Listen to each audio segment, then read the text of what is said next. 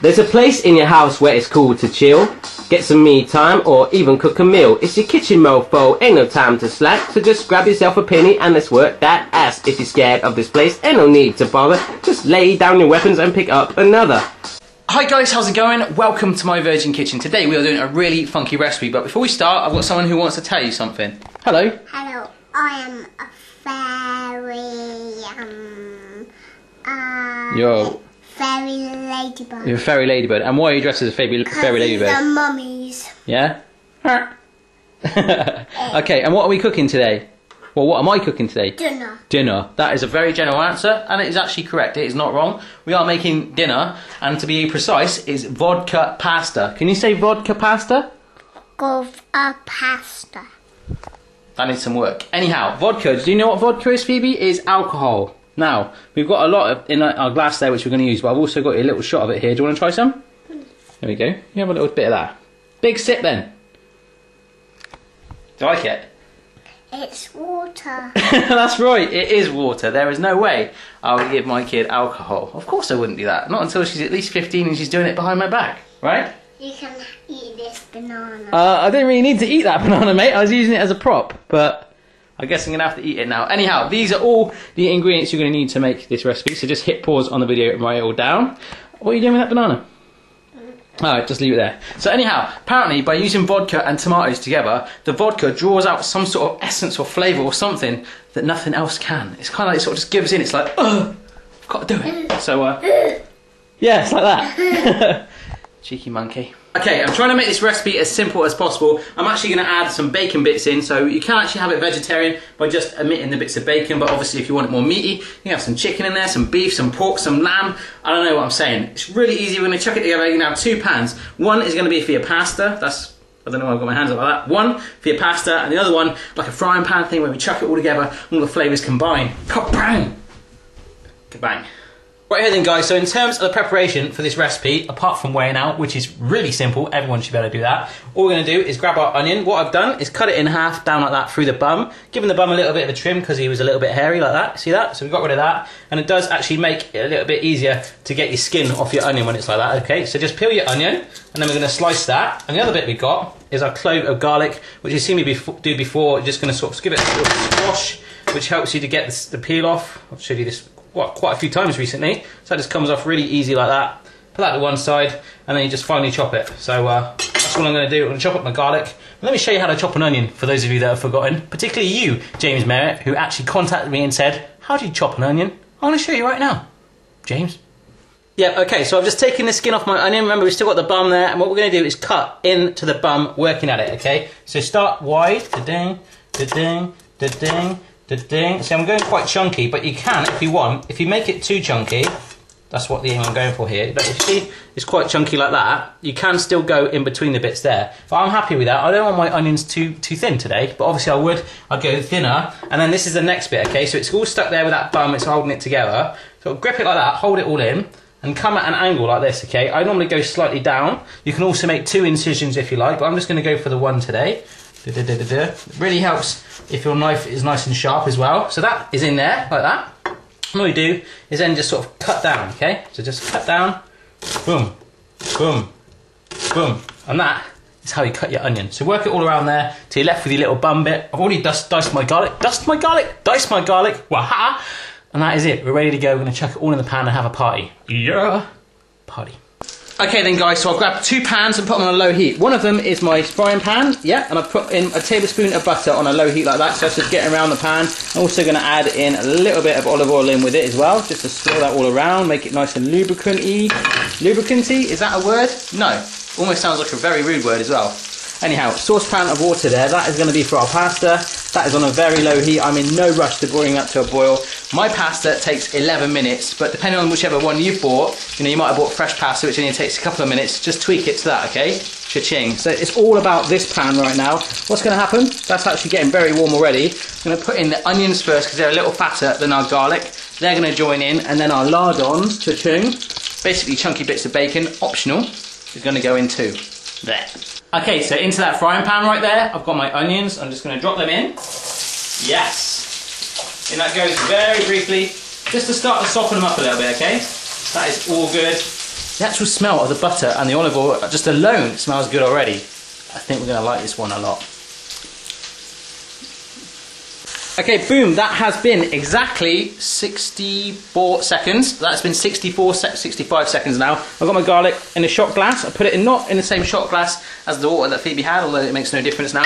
That is there, cha-ching, in there. I'm going to stir it around, another 60 seconds, and then I'm going to add in the lardons. Now, the cool thing about this recipe, which my colleague told me, which might have been a joke or wind up, basically, if you make this dish for the person, your partner, who you're with, your girlfriend, your boyfriend, whoever, that they will be with you forever. Now, the only thing I've got to say about that is, one, I don't believe it, and two, I'm really glad I didn't make this for my ex-girlfriend.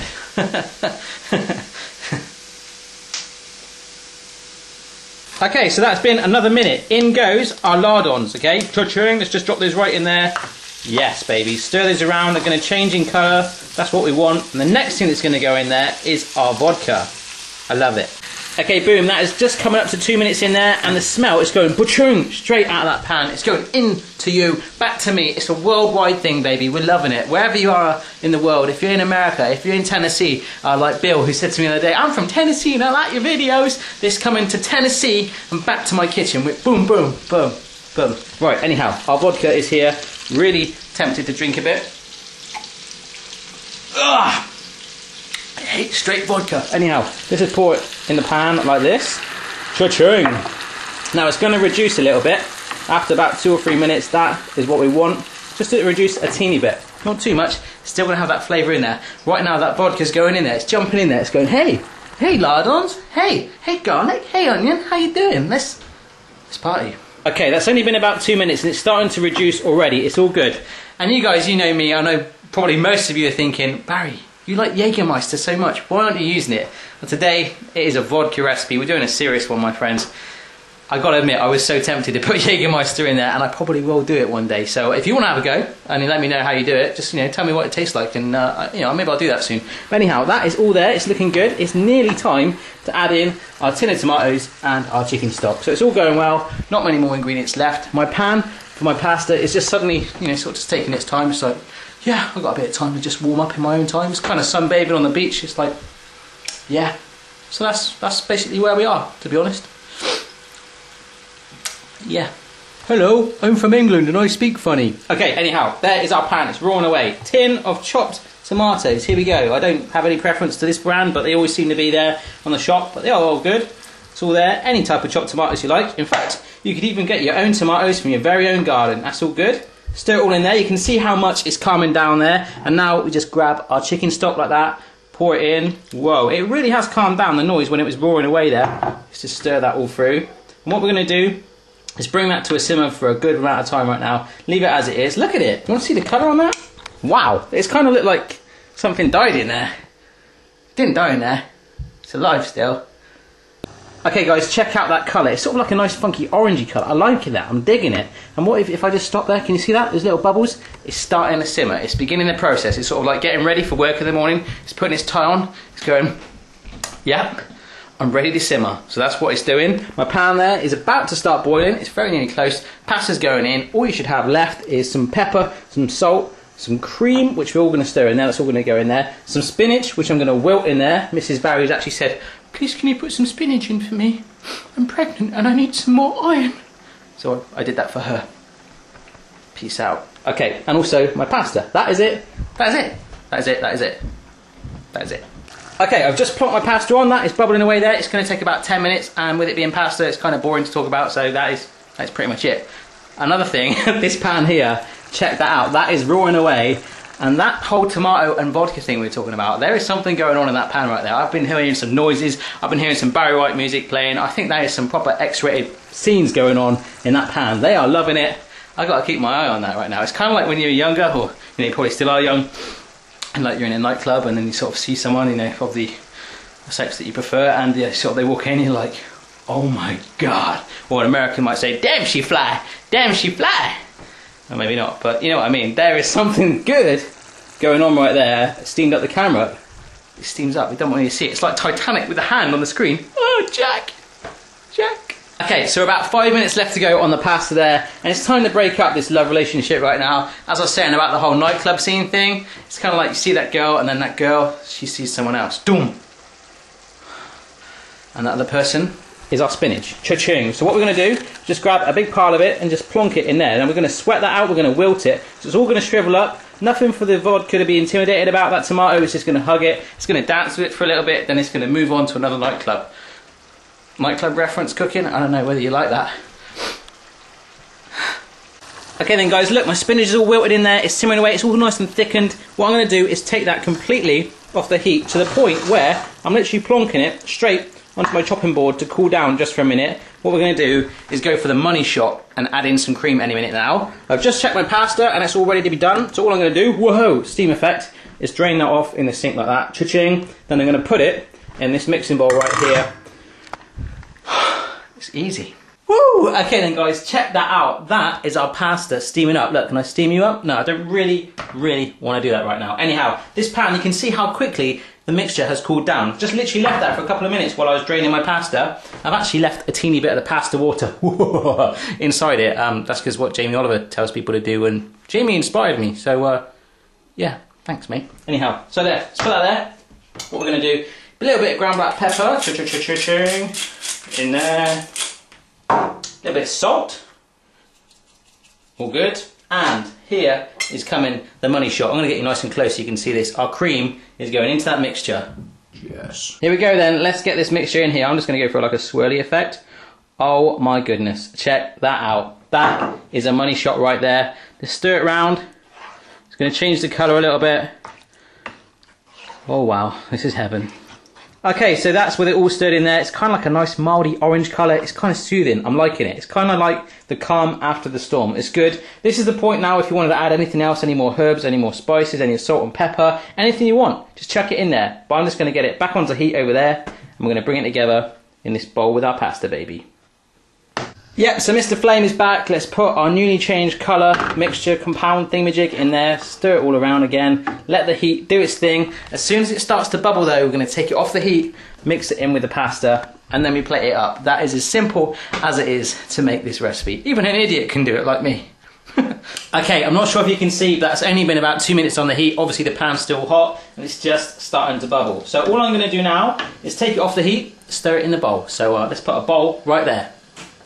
Cool, so there is our bowl right there, as I said, and let's just pour in our mixture. Careful not to spill it over your bowl. Don't want to get it over your kitchen floor, otherwise you will get in trouble with your partner. That is, if you have a partner, because as you realise with making this recipe, now you've made it, you're going to be stuck with them for life. So, there it is in there. Just grab ourselves a spoon.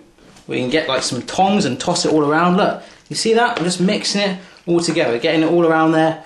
Oh my goodness, this smells good. Check that out. Whoa. Spinach is in there as well. Spinach. Ladies and gentlemen, I've got a bowl right here. And you know what that bowl needs? It needs some vodka pasta, baby. Let's get that in there right now. There we go. That is all in there. Check this out. Looking all good. I'm going to just grate some cheese on it. That is completely optional. Yep, so just a little bit of cheese on there. Just to finish it off. Wow. It's melting into it.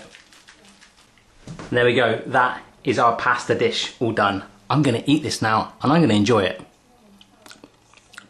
Okay then guys, this is it. The dish is all done, it's ready. I'm going to have a little bite into it. I want to dedicate this video to Bridget Agard, I believe it is, Ching, who said, can you give me a shout out on your next healthy video? So this one's quite healthy. I think you're going to appreciate this. So cheers Bridget, and here we go. Let's have a little taste of this. The smell is incredible. It's all the colours in it. I'm loving the way it looks. I just want to jump in. Oh my goodness.